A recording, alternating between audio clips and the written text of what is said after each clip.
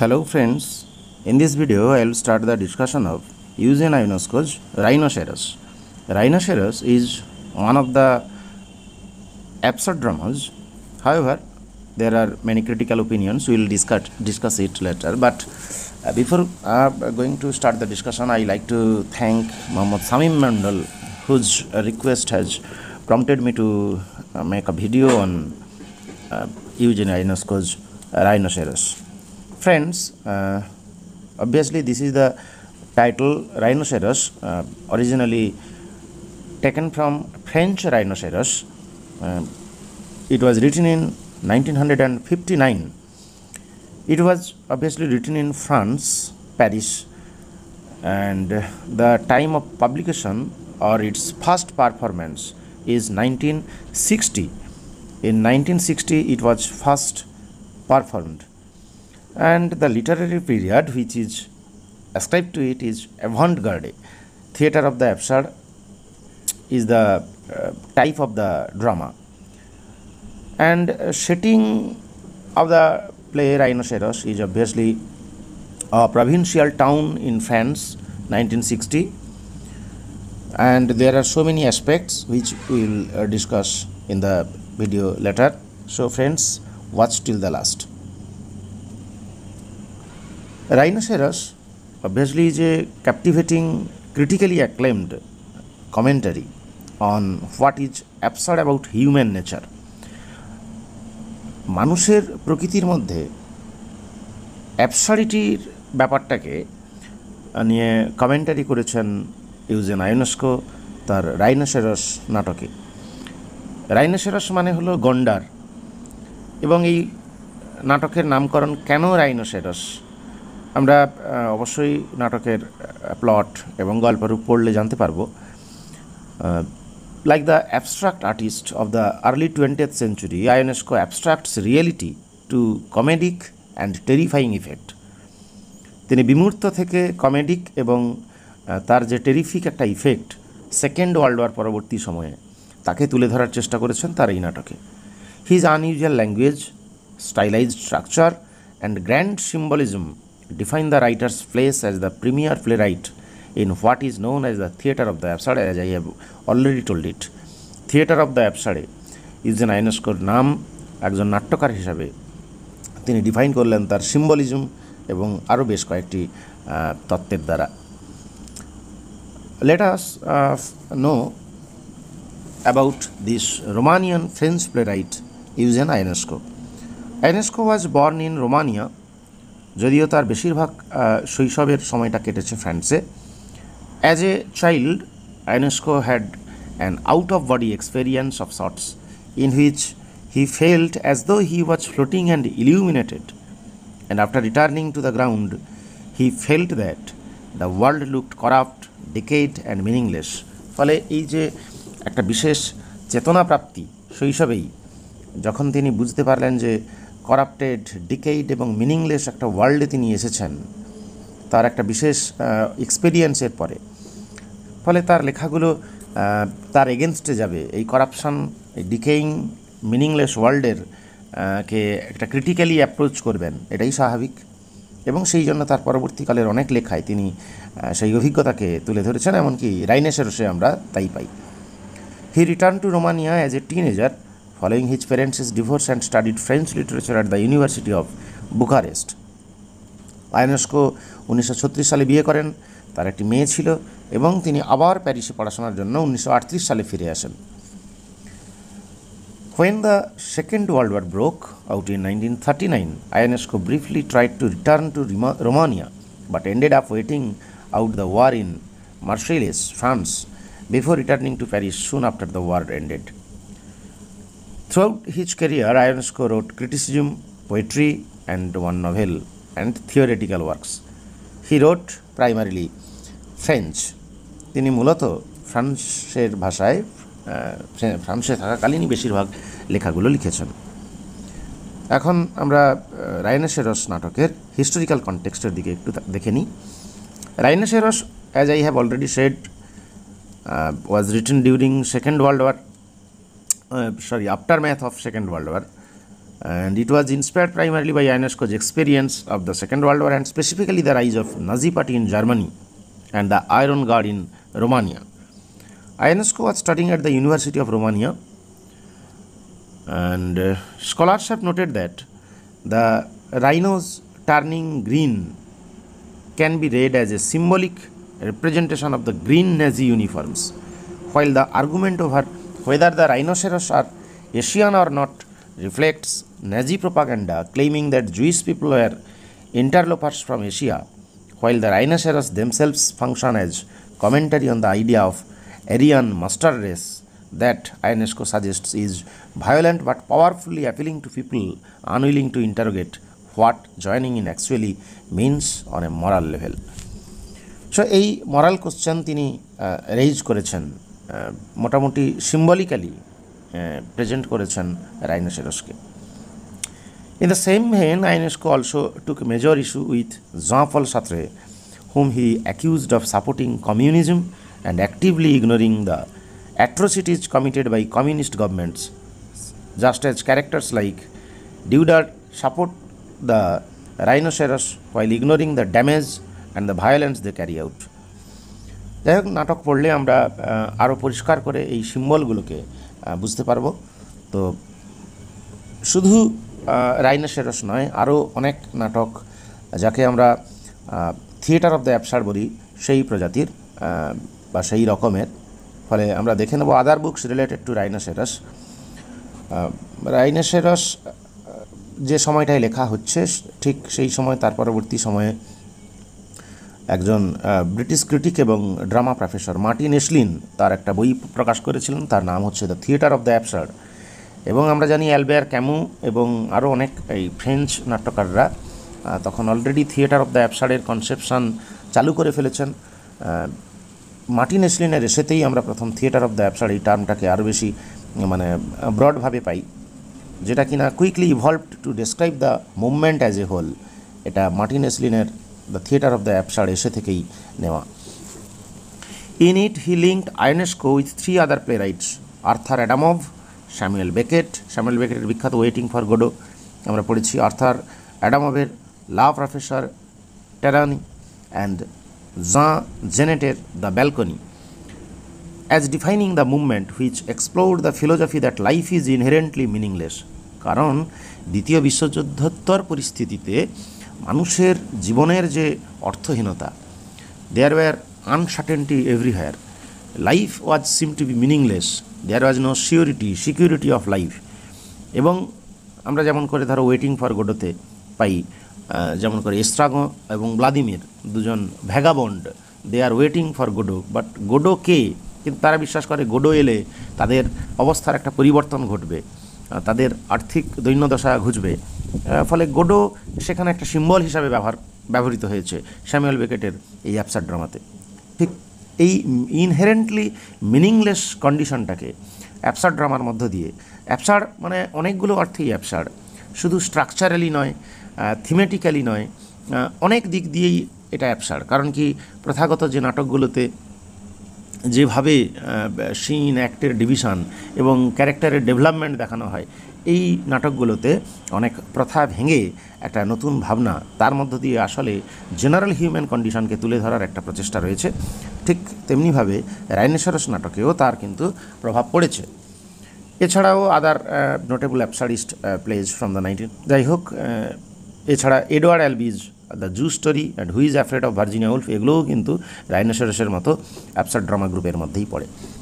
In more recent years অ্যাবসার্ডিস্ট qualities have made their way to Urdu literature in Mustafa Haider জাইদিজ 2008 drama মেজারুন কাফুল।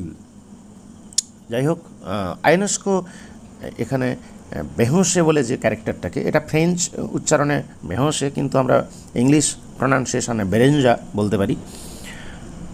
তো যাই হোক, French বেহোশে are the English বেরেঞ্জা ক্যারেক্টারটাকে যে তৈরি করেছেন, প্রায়শই এটাকে তার অনেক নাটকেই ব্যবহার করেছেন। যাই হোক, বেরেঞ্জা appears in various forms in the killer and exit the king. আয়োনেস্কোর অন্যান্য নাটকেও আমরা এই ক্যারেক্টারটাকে দেখতে পাই। আমরা এবারে সরাসরি নাটক একটু দেখব, নাটকের টেক্সট দেখব বন্ধুরা, তারপরে আমরা কিন্তু অন্যান্য ডিসকাশনে যাব। আমি একদম ইন ডিটেলড, যেহেতু শামীম আমাকে বলেছিল এবং তোমাদের আরও অনেকের আমার স্টুডেন্টদের রিকোয়েস্ট ছিল যে একদম ওয়ার্ড বাই ওয়ার্ড যেভাবে টেক্সট অ্যানালিসিস অন্যান্য ভিডিওগুলোতে করেছি সেটা করতে, but it is time consuming. আমি দেখছি কতটা তোমাদের সঙ্গে করা যায়। আশা করি টেক্সট আমার সঙ্গে তোমরাও টেক্সট বইটা খুলে রেখে পড়তে পারো। তো চলো, নাটকটা এমন জায়গায় শুরু হচ্ছে একটা অর্ডিনারি সেটিং দিয়ে এবং খুব অর্ডিনারি ক্যারেক্টার্সদের দিয়ে।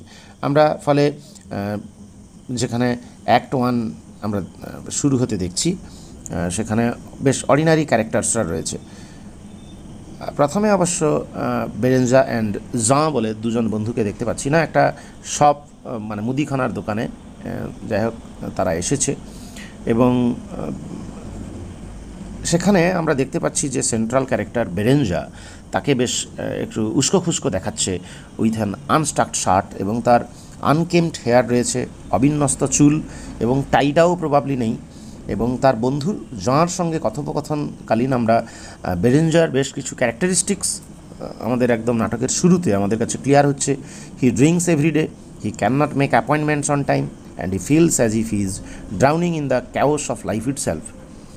But Jean, by contrast, is immaculately well dressed with combed hair and shiny shoes. তার জুতো চকচকে চুল চিরুনি দেওয়া এবং সুন্দর পোশাক পরিহিত জাঁ এসেছে। He prides himself on the order and structure that he maintains. As they sit at the cafe in the town square, Jean attempts to help Berenger get his act together.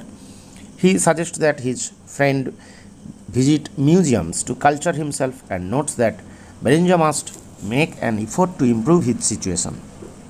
Berenger, somewhat depressed, does not believe he can make such improvements but says he will try. ফলে তিনি যে চেষ্টা করবেন এবং তার অবস্থার উন্নতি ঘটাবেন এটা তার বন্ধু জাঁকে বলেছে।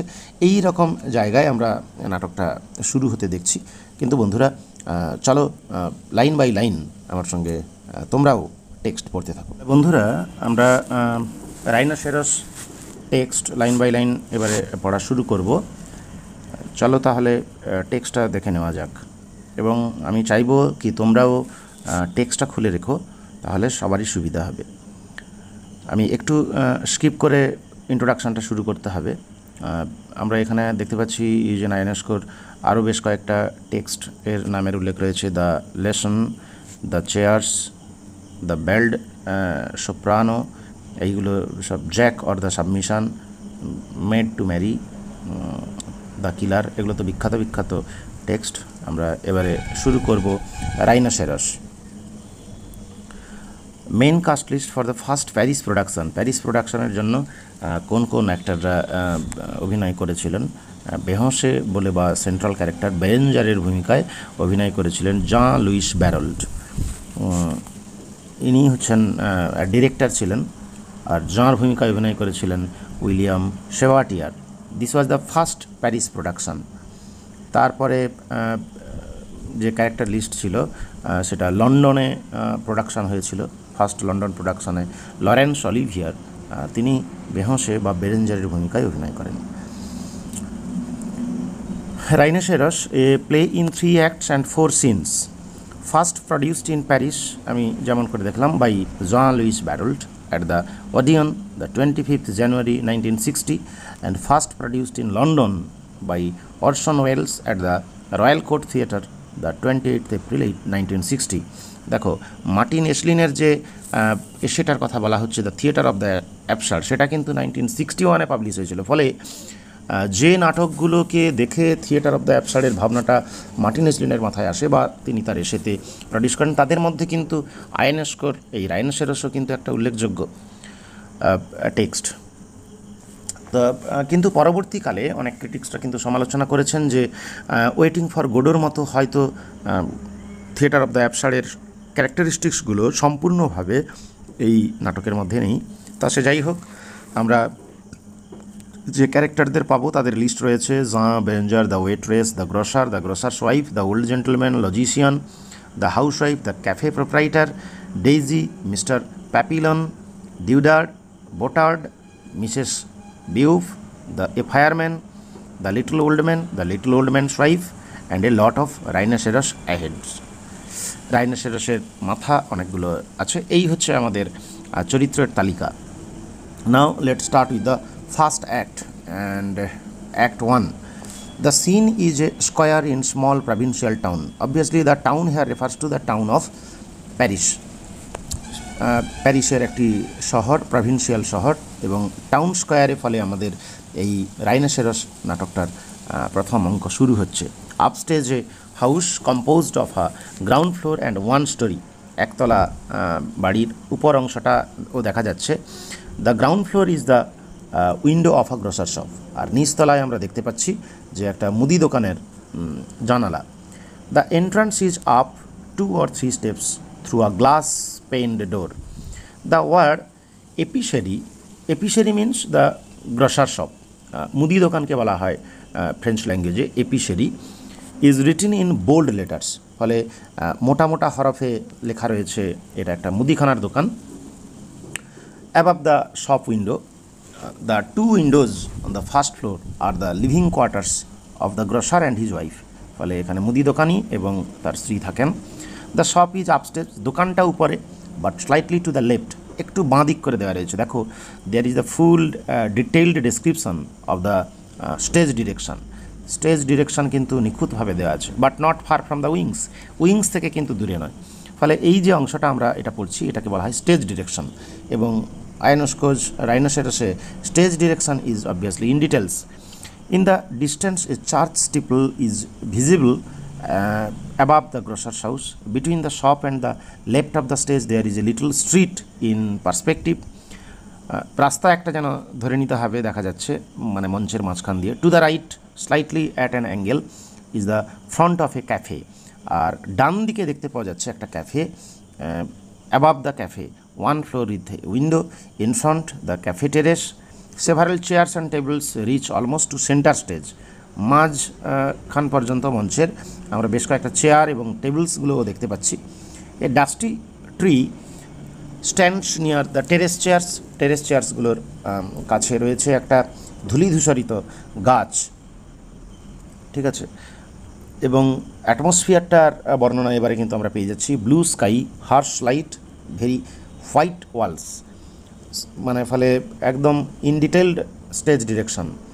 The time is almost mid day টাইমেই আমাদের শুরু হচ্ছে। ফলে নাটকটার স্টেজ ডিরেকশনে আমরা পাচ্ছি নাটকটা শুরু হচ্ছে টাউন স্কোয়ারে মিড ডেতে, এবং when the sky was blue, light was Harsh and the white Waals were seen.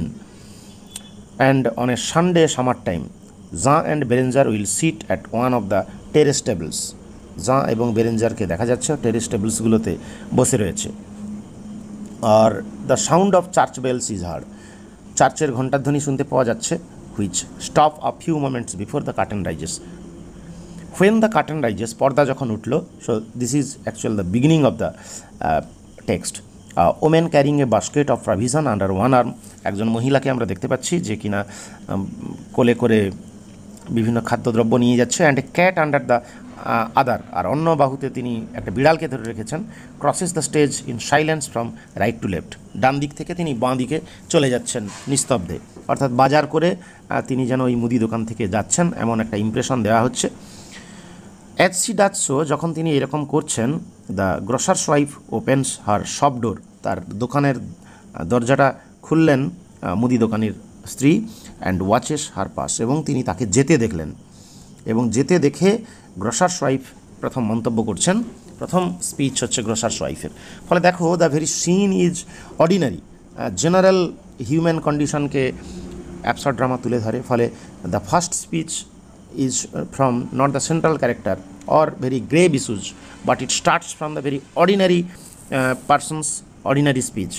Oh, that woman gets on my nerves, to her husband who is in the shop. দোকানে যে তার স্বামী রয়েছে তাকে বলছেন, two stock up to buy from আস নাউএডেজ, আজকাল আমাদের দোকান থেকে যে কিনছেন বেশ। কাকে মন্তব্য করছেন এই কথাটা? আসলে একজন কাস্টমার যে কিনা প্রভিশনস তাদের দোকান থেকে কিনলো, তার স্বামীকে উদ্দেশ্য করে গ্রসারের ওয়াইফ এই মন্তব্যটা করলেন। তো তারপরে আমরা দেখতে পাচ্ছি দ্য গ্রসার্স ওয়াইফ লিভস, তিনি চলে গেলেন। The stage is empty for a few minutes, কয়েক মুহূর্ত মঞ্চ ফাঁকাই থাকলো। আমরা দেখতে পাচ্ছি জাঁ এন্টার্স। আমরা একে এই ক্যারেক্টারগুলোকে দেখো ফ্রেঞ্চ ক্যারেক্টার, তো আমরা এদেরকে উচ্চারণ করতে পারি জাঁ বলে। অ্যাকচুয়ালি ফ্রেঞ্চ উচ্চারণ হবে জাঁ, আর না হলে ইংলিশ প্রনাউন্সিয়েশনে আমরা জিন ও অনেকে উচ্চারণ করেন, আর বেহসে উচ্চারণ না করে আমরা বেরেঞ্জা, আমরা ইংলিশ প্রনাউন্সিয়েশনটাই করি। যাই হোক, জাঁ এন্টার্স রাইট, জাঁ ডান দিক দিয়ে প্রবেশ করলো বা জিন প্রবেশ করলো। অ্যাট দ্য সেম টাইম, যেমন করে ইংল্যান্ডে জন বলা হয় যাকে, ফ্রেঞ্চে জাঁ বলা হয়। Anyway, and at the same time as বেরেঞ্জা enters left, বাঁ দিক থেকে বেরেঞ্জা মঞ্চে প্রবেশ করছে। Jean is very ফাস্টিডিয়াসলি dressed, brown sweet, red tie, stiff collar, brown hat, একদম well ফ্যাশনড। He has a reddish face, তার মুখটা একটু লালচে। His shoes R yellow and well পালিশড, তার জুতোগুলো খুব হলুদ এবং সুন্দর করে পালিশ করা। হোয়ারাজ বেরেঞ্জা ইজ আনশেভেন, তার দাড়ি কামানো নেই, হ্যাটলেস, মাথায় টুপি নেই, উইথ আনকেমড হেয়ার, অবিন্যস্ত চুল, বিশৃঙ্খল অবস্থায় রয়েছে, and ক্রিজড clothes. Everything about him indicates negligence, তার সব কিছু যেন মানে অগোছালো, খুব অবহেলার একটা ছাপ স্পষ্ট। কার পোশাকে? বেরেঞ্জার পোশাকে। হি সিমস উইয়ারি হাফ অ্যাসলিপ, তাকে খুব ক্লান্ত দেখাচ্ছে এবং যেন কিছুটা ঘুমিয়েছে, ঘুমটা ঠিকঠাক হয়নি, হাফ অ্যাসলিপ, অর্ধ ঘুমন্ত ঘুমন্ত ভাব রয়েছে, ঝিমুনি ভাব রয়েছে, একটা ড্রিজিনেস রয়েছে। From time to time he ইয়ন্স, মাঝে মাঝে সে আবার হাই তুলছে। এবং এর একটা বিশেষ উদ্দেশ্য রয়েছে। আমরা এখান থেকে একটা এই স্টেজ ডিরেকশনের পোর্শন থেকে আমরা বেরেঞ্জার সম্পর্কে কিন্তু একটা আইডিয়া আমরা পেয়ে যাচ্ছি যে হি was actually A type of fellow who was careless, এবং অগোছালো অবিন্যস্ত অবস্থায় থাকে এবং সে দেরি করে আসে, এটাই তার এখানে reputation. Jean advancing from right, ডান দিক থেকে প্রথমে জিন এগিয়ে এসে বলল, ও so you manage to get hair at last বেরেঞ্জা। বেরেঞ্জা, ও তাহলে তুমি শেষ পর্যন্ত এখানে আসতে পারলে। বেরেঞ্জা অ্যাডভান্সিং ফ্রম লেফট, কারণ সে বাঁ দিক থেকে মঞ্চে প্রবেশ করেছিল, বাঁ দিকের উইংস দিয়ে। সে ঢুকেই বলল, মর্নিং জাঁ, সুপ্রভাত। অ্যাকচুয়ালি এটা মিড ডে, কিন্তু যেহেতু দে আর meeting for the first time, তাই মর্নিং জানালো। Jean late as usual of course, বরাবরের মতোই নিশ্চয়ই দেরি করে এসেছো। He looks at his wrist watch, সে তার নিজের ঘড়ি দেখলো। আওয়ার অ্যাপয়েন্টমেন্ট ওয়াচ ফর 11:30, আমাদের দেখা করার কথা ছিল 11:30টার সময়। And now it's practically mid day, আর এখন তো দুপুর হয়ে গেল বলা চলে। বেরেঞ্জা, I am sorry, have you been waiting long, তুমি কি অনেকক্ষণ অপেক্ষা করে রয়েছো? আমি দুঃখিত। Jean no, I have only just arrived my self as you স, তুমি তো দেখতে পেলে আমি জাস্ট এক্ষুনি এলাম। দে go and sit at one of the tables on the cafe terrace, ওখানে যে ক্যাফেটেরিয়া রয়েছে, ক্যাফে টেরেসের যে টেবিলগুলো রাখা ছিল গাছটার কাছে, সেই ধূলিধূসরিত গাছের কাছে গিয়ে তারা বসলো। বেরেঞ্জা, in that case I don't feel so bad if you have only just যা, it's different with me, I don't like waiting, আমি অবশ্য অপেক্ষা করা পছন্দ করি না। I have no time to West, আমারও অপচয় করার মতো যথেষ্ট সময় নেই। And as you R never on time, আর তুমি যেহেতু সবসময় সময়ে আসো না, I come late on purpose, আমি ইচ্ছে করেই দেরি করে এসেছি। তো আমরা বুঝতে পারছি যে জাঁর কথা থেকে বেরেঞ্জা বেশিরভাগ সময়ই দেরি করে আসে, তাই সে ইচ্ছা করে দেরি করে এসছে, কারণ সে জানতো যে বেরেঞ্জা 11:30টার সময় কথা থাকলেও সঠিক সময়ে এখানে দেখা করতে আসবে না। You R right, quite right, but, তুমি ঠিক বলেছো, ঠিক বলেছো, একদম ঠিক বলেছো, কিন্তু বেরেঞ্জা কিন্তু কিন্তু করছে। Now don't try to pretend you R never on time, এখন আবার ভান করো না যে তুমি এভার অন টাইম, তুমি সব সময়ে আসো, এইরকম ভান করো না। বেরেঞ্জা, নো অফকোর্স নট, না না অবশ্যই নয়, আমি সে দাবিও করছি না। I would not say that, আমি সেটা বলবো না। Jean and বেরেঞ্জা have SAT down, তারা এতক্ষণে বসলো। Jean, there you R, you C, এই তো তুমি এসে গেছো দেখো। বেরেঞ্জা, হোয়াট আর ইউ ড্রিঙ্কিং, তা তুমি কি পান করছো এখন? You mean to say you have got a thirst even at this time in the morning, সকালের এইরকম সময়েও তোমার তৃষ্ণা পেয়ে গেছে। একটু আইরনিক্যালি কিন্তু জাঁ এই কথাটা বলেছে, সেটা আমরা পরে বুঝতে পারছি। বেরেঞ্জা, it's so hot and dry, এত শুকনো, এবং যেহেতু আমরা গ্রীষ্মকালের দুপুরবেলার কথা বলছি, তারা দু বন্ধু দেখা করছে, ফলে বেরেঞ্জা বলছে এত গরম এবং এত ওয়েদারটা শুকনো, ফলে তেষ্টা পাওয়া তো স্বাভাবিক। Jean, the more you drink the থার্স্টিয়ার you get, যত তুমি বেশি পান করবে তত তুমি আরও বেশি তৃষ্ণার্ত বোধ করবে। Popular science tells us that, সাধারণ বিজ্ঞান আমাদের তাই বলে। বেরেঞ্জার, it would be less dry and weed be less thirsty, অবশ্য যদি একটু এই শুকনো ভাব কম থাকতো, গরমটা কম হতো, তাহলে আমরা কম তৃষ্ণার্ত বোধ করতাম। If they had invent R some scientific clouds in the sky, ও আমরা তৃষ্ণার্ত বোধ কম করতাম যদি তারা বিজ্ঞানীরা, মানে সাধারণ বিজ্ঞান যা বলে সেই বিজ্ঞানীরা যদি আকাশে মেঘ তৈরি করে দিতে পারতো, তাহলে আমরা অতটা তৃষ্ণার্ত হতাম না, একটু ঠান্ডা ঠান্ডা ভাব থাকতো, ভেজা ভেজা ভাব থাকতো। স্টাডিং বেরেঞ্জার ক্লোজলি, বেরেঞ্জারকে খুব কাছ থেকে পর্যবেক্ষণ করার পরে বললো, that would not help you any, সেটা অবশ্য তাতে তোমার কিছু সুবিধা হবে না, তাতে তোমার লাভও হবে না। You are not thirsty for water বেরেঞ্জা, বেরেঞ্জা তুমি জলের জন্য যদিও তৃষ্ণার্ত নও, কারণ আমরা জানি যে বেরেঞ্জা ইজ আ ড্রাঙ্কার্ড, সেই জন্য তাকে আইরনিক্যালি এই কথাটা বললো যে তুমি জলের জন্য অবশ্য তৃষ্ণার্ত নও। বেরেঞ্জা, I don't understand what you mean, আমি বুঝতে পারছি না তুমি কী বলতে চাইছো। You know perfectly well what I mean, অর্থাৎ এটা ওয়াটার নয়, সে কিসের জন্য তৃষ্ণার্ত বোধ করছে, ওয়াইন, এটা হচ্ছে বোঝাতে চাইছিল। তাই সে বলছে তুমি ভালো করেই জানো আমি কি বলতে চাইছি। I am talking about your পার্চ throat, that's a territory that can not get enough. To compare my throat to a piece of land seems, তুমি একটা ল্যান্ডের সঙ্গে আমার গলাটাকে তুলনা করছো, যার মানে বোঝাচ্ছে তাকে থামিয়ে দিয়ে ইন্টারাপ্টিং করে বলছে, you R in a bad way my friend. তখন বেরেঞ্জা, in a bad way, you think so? I am not blind you know, আমি খারাপ পথে আছি বা খারাপ পথ থেকে এলাম। তখন তার উত্তরে বলছে, আমি তো অন্ধ নই, তুমি জানো। You R dropping with fatigue, তুমি ক্লান্তিতে নুয়ে পড়ছো। You have gone without your slip again, আবার না ঘুমিয়ে কাটিয়েছো। You on all the time, তুমি সবসময় high তুলছো। You R dead tired.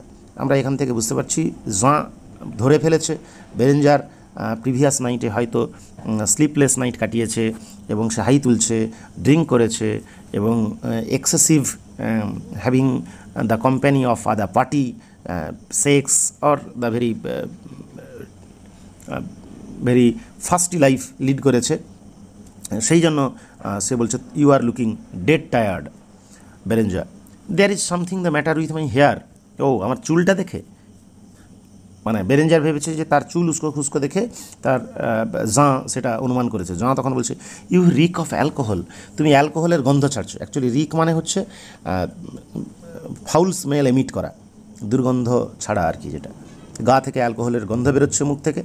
বেরেঞ্জার, I have got a bit of hang over, it's true, হ্যাঁ সত্যি আমার একটু হ্যাং ওভার হয়েছিল, মাথা ধরেছিল, তাই আমি পান করছি। It's the same every Sunday morning, not to mention the other days of the week, দিনের অন্য দিনের কথা বলো না, প্রত্যেক রবিবার একই জিনিস। Oh no, it's less frequent during the week because of the office, না অফিস থাকে তো, অন্যান্য দিন এত ঘন ঘন হয় না। And what's happen to your টাই, আচ্ছা তোমার টাইয়ের কী হলো বলো তো। টাই বলতে আমরা দেখতে পাচ্ছি যে বেরেঞ্জা is without the tie, lost it during your অর্গি I suppose, তোমার ওই মদ্যপ পার্টির সময় অর সেক্সুয়াল ইন্টারকোর্সের সময় তোমার টাই হারিয়ে গেছে বুঝি। অর্গি মিন্স মদের যে পার্টি হয় তাকে বলা হয় অর্গি, এবং অর্গির সঙ্গে তোমরা জানো যে ব্যাক্কাসের একটা অ্যাসোসিয়েশন রয়েছে। ব্যাক্কাস is the god of wine, তার উদ্দেশ্যে যে ধরনের পার্টিগুলো হয় তাতে যে বেপরোয়া ভাব থাকে, তাতে মানুষ তার স্বাভাবিক বোধ বুদ্ধি হারিয়ে ফেলে, তো তাকেই এখানে অর্গি বোঝানো হচ্ছে। আই সাপোজ অর্গির সময়ে তুমি টাইটা হারিয়ে ফেলেছো। বেরেঞ্জার, putting his hand to his নেক, ঘাড়ে হাত দিয়ে বলছে, you R right, that's funny, what ever could I have done with it, আচ্ছা আমি টাইটা নিয়ে কী করলাম। Taking a tie out of his coat pocket, নিজের কোটের পকেট থেকে একটা টাই বের করে, hair put this one on, যাই হোক এখানে একটা রয়েছে, এটা পরে নাও, অর্থাৎ offers R tie to his friend বেরেঞ্জা। O thank you, that is kind, he puts on the টাই, সে টাই পরে নিল। হোয়াইল বেরেঞ্জার ইজ আনস্কিলফুল্লি টাইং হিজ টাই, যখন সে তার অদক্ষভাবে টাইটা বাঁধছিল, তখন বলছে, your here's all over the place, ও চুল যত্রতত্র ছড়িয়ে পড়েছে একদম। বেরেঞ্জা runs his fingers through the hair, চুলে মানে একদম যাকে বলা হয় চিরুনি চালালো, চিরুনি বলতে আঙুল চালালো আর কি, একে বলা হয় জার্মান ফিঙ্গার, জার্মান কম্ব। হেয়ার সে কম্ব, এই এখানে চিরুনি রয়েছে। He takes A কম্ব from his other pocket, যাই হোক সে তার অন্য পকেটটা থেকে একটা চিরুনি বের করলো বেরেঞ্জা। টেকিং দ্য কম্ব, চিরুনিটা নিয়ে বললো thank you. He ভেগলি comes his hair, অস্পষ্টভাবে, যাই হোক অসংলগ্নভাবেই সে চুল চিরুনি করলো। যা, you have not even shaved, আর তুমি দাড়িটাও কামাওনি। Just take a look at your self, শুধু নিজেকে দেখো তো কেমন, মানে একদম উড়ো কাকের মতো, ঝড়ো কাকের মতো লাগছে আর কি। He takes a mirror from his inside pocket, hands it two বেরেঞ্জার, who looks at himself. As he does so he examines his tongue. বেরেঞ্জা নিজেকে দেখলো এবং জিভটা পরীক্ষা করলো। বেরেঞ্জা, মাই টাংস অল কোটেড, ও জিভে তো একদম আস্তরণ পড়ে গেছে। জা, taking the mirror and putting it back in his pocket, মিররটা নিয়ে পকেটে আয়নাটা রেখে দিয়ে বললো, আই এম নট সারপ্রাইজড, আমি এতে অবাক হইনি। He takes back the কম্ব as well, চিরুনিটাও ফেরত নিল, which বেরেঞ্জা offers him and puts it in his pocket. You R heading for সিরিওসিস my friend, তুমি সিরিওসিসের দিকে এগোচ্ছ। সিরিওসিস ইজ এ লিভার ডিজিজ, অতিরিক্ত মদ্যপানের জন্য এই অসুখটা হতে পারে। বেরেঞ্জা, worried, do you think so, তুমি কি তাই মনে করছো যে আমি অসুস্থ হয়ে পড়বো? যা, who wants to give him back his টাই, যে তাকে টাইটা ফেরত দিতে চাইলো। Keep the tie, I have got plenty মোর, না না তুমি টাইটা রেখে দাও, আমার অনেক রয়েছে। বেরেঞ্জা অ্যাডমায়ারিংলি, you always look so immaculate. যা, কন্টিনিউইং হিজ ইন্সপেকশন অফ বেরেঞ্জার, বেরেঞ্জারকে তখনও লক্ষ্য করে যাচ্ছেন। ইউর ক্লোথস আর অল ক্রাম্পলড, তোমার পোশাক পুরো তালগোল পাকিয়ে গেছে, মানে কুঁকড়ে গেছে। You R they R A disgrace, your shirt is down right filthy and your shoes, তোমার জামা নোংরা, জুতো। বেরেঞ্জার tries to hide his fit under the table, টেবিলের তলায় তার পাটাকে লুকিয়ে রাখতে চাইল। Your shoes have not been touched, what a mace you R in and look at your shoulders, তোমার কাঁধ দেখো। বেরেঞ্জার, what's the matter with my shoulders, আবার কাঁধে আবার কী হলো? জা, টার্ন রাউন্ড, ঘুরে তো দেখো। Come on turn round, you have been lining against সাম ওয়াল, তুমি বোধহয় কোনো দেওয়ালে ঝুঁকেছিলে। বেরেঞ্জার holds his hand out docilely to Jean. No, I have not got a brass with me. It would make my pocket bulge. Still docile. Berenger flicks with shoulders to get rid of the white dust.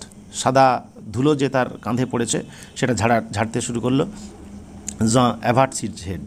Heavens, where did you get all that from? আরে তুমি এই সব কোথা থেকে নিয়ে এসেছো? বেরেঞ্জা, I don't remember, আমার তো মনে পড়ছে না। যা, ইটস আ পজিটিভ ডিসগ্রেস, হ্যাঁ এটা অবশ্য পজিটিভ ডিসগ্রেস, এটা আন্ডারলাইন করে রাখতে পারো। What is a positive disgrace, short কোশ্চেনে আসতে পারে তোমাদের। I feel অ্যাসেম two B your friend, আমার লজ্জা হচ্ছে তোমার বন্ধু বলে। বেরেঞ্জা, you are very hard on me, তুমি আমার প্রতি খুব কঠোর আচরণ করছো। যা, I have every reason to B, আরে আমার তো কারণ রয়েছে তার। Berenger, listen, Jean. There are so few distractions in this town. I get so bored. I am not made for the work I am doing every day at the office, 8 hours a day, and only 3 weeks holidays a year. আমি প্রত্যেক দিন 8 ঘন্টা করে অফিসে কাজ করি আর 3 সপ্তাহের মাত্র ছুটি 1 বছরে। When Saturday night comes round, I feel exhausted. যখন শনিবার রাত আসে আমি তখন ক্লান্ত হয়ে যাই। And so you know how it is just to relax. দেখো বন্ধুরা, এই টেক্সট তো মানে একটা লেন্দি টেক্সট, এই ভিডিওতে লেন্থের কারণে আমি এই পর্যন্ত আজকের আমাদের আলোচনা। আর অবশ্যই নেক্সট ভিডিওতে একদম প্রথম থেকেই টেক্সট লাইন বাই লাইন আমরা বাংলা মানে করে পড়তে থাকবো এবং তার সঙ্গে ডিসকাশনও আসবে। সো পরের ভিডিও দেখতে থাকো। Thank you friends for watching.